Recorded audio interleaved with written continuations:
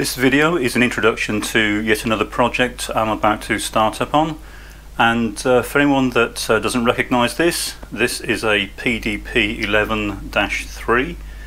These were quite an interesting machine.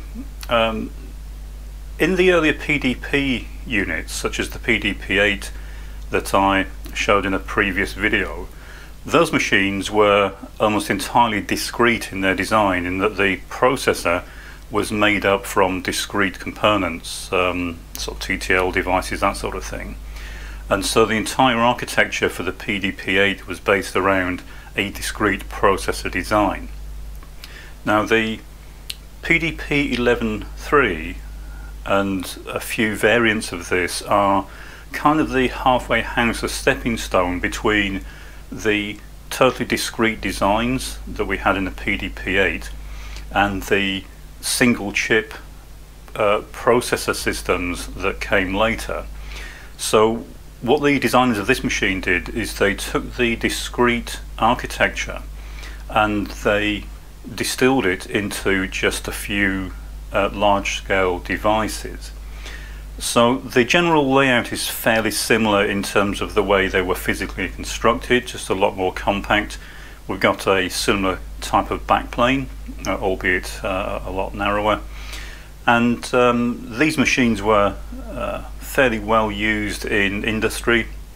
This particular machine came out of a CNC machine, so it's part of a CNC controller, but it's been sent to me for repair. I haven't gone too far into it yet. I only started working on this yesterday. And when I first got it, it wouldn't boot up. Now that wasn't part of the problem that it was sent to me for. I think that's just some things that occurred during shipping. There's a few bad joints that were probably down to vibration or moisture during shipping. A few failed capacitors, probably just power cycling. But it wouldn't boot up, and I didn't video that, but if that's the sort of thing you want to see in these videos, then please let me know. But I spent a few hours just getting it to the point where it would apparently boot up. But the main problem with this is it won't read the encoders in the CNC machine. And so this series of videos will be about trying to get this working properly. And first thing I want to do in this video is just to show you it booting up. If you've seen these booting, then you probably want to skip the rest of this video. It'll be fairly boring. But if you haven't seen these machines, then I'll just give a very brief introduction to how this particular machine is going to be accessed. Now, of course, it's normally part of a bigger system. It's normally plugged into a computer rack and with display and various other hardware attached. But this is the only piece I've got. I don't even have the power supply for it, so boot up sequence won't be right for these supplies, and so it almost certainly won't set the program counter correctly. That doesn't really matter, we can do that remotely. We've got it hooked up through an RS-232 port to a terminal program, and I've got an external supply for the 5-volt rail. It takes quite a bit of current on the 5-volt rail, it's about 8 amps, and so I've got it hooked up to my Raiden 6012, and that is obviously a 12 amp supply, so it should be able to supply this fairly comfortably. It also needs mains, so I can use the internal plus minus 12 volt supplies, so I've got it hooked up to the auto transformer for that. As I say, the sequencing of the boot up of the supplies will be incorrect, but I can still set the program counter manually. Before we boot it up, I just wanted to show you the processor. As I say, it's halfway house between the full discrete architecture and the single chip designs.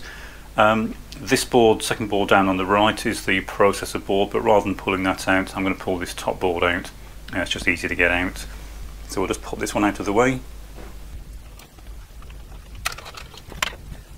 Okay, so I'll move the camera so you can have a closer look at the processor board. Okay, so these 5 chips here make up the processor. In fact, 4 of them are the processor, and 1 is to extend the instruction set, so it will run with just the first 4. It's just that certain instructions won't be available.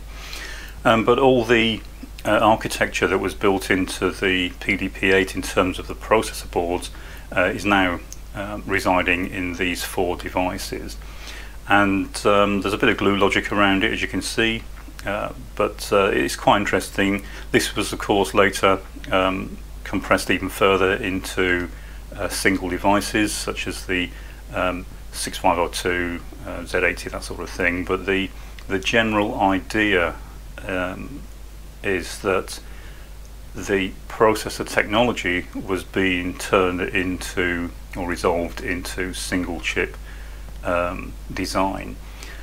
And it sounds fairly logical now to do that, but it would have been extremely difficult right from the beginning of computer design, simply because there was no target to aim for. Computer technology developed and was directed by the uses it was put to, so trying to design an integrated system early on would have been very difficult. Without a definite target, it's almost impossible to design something like this. But by the time this machine came along in the mid-70s, computers had pretty much started to resolve into a specific technology, and the direction that they were going was becoming very clear.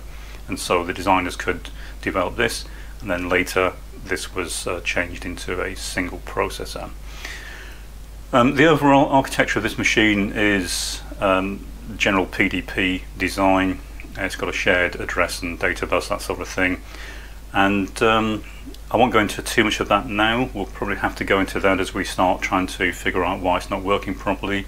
But I'll pop this top board back in, and we'll try booting it up and seeing what happens. Okay, I'll just move the camera back. Okay, we'll get the machine powered up, make sure it comes to life properly.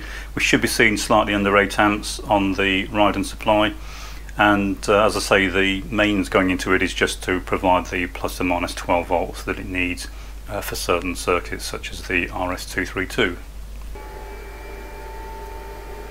So what I'll do before I turn the power on is I'll bring the terminal program up in the corner of the screen.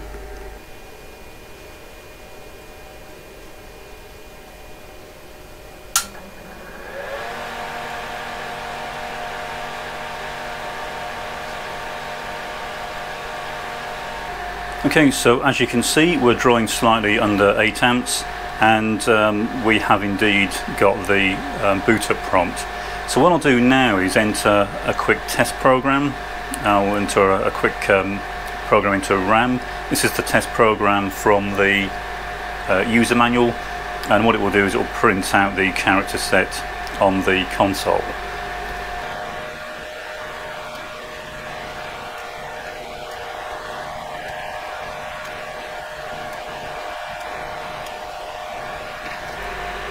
Okay, so that's the program entered. I'll now try to run it and see what happens.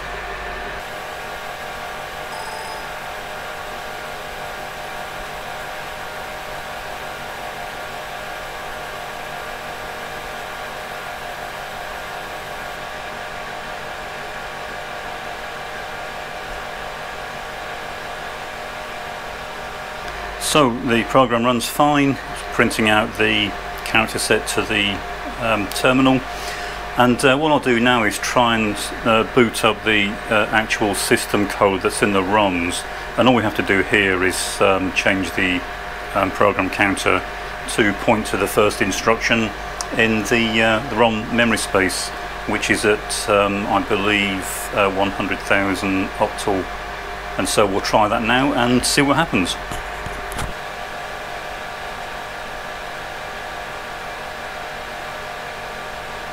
Okay, so the program starts up fine. We don't know where the fault is in this, whether it's hardware or there's an issue with the firmware. I don't know what the current status is, so I'm currently discussing this with the owner, and this will hopefully be an interesting series of videos in trying to get this system to work. From what I can gather, it's not reading the encoders properly. I don't have the encoders, I don't know what type it uses yet, so I'm discussing that with the owner. So I might have to mock up some type of encoder system to get it to behave itself. It might just be there's an unrelated hardware fault that's stopping it getting as far as the encoder reading, but as I say, it should make quite an interesting series of videos to work our way through and try and figure out exactly why the machine's not working the way it should. Comments welcome. If you have experience in setting these up in a CNC environment, then please leave a comment.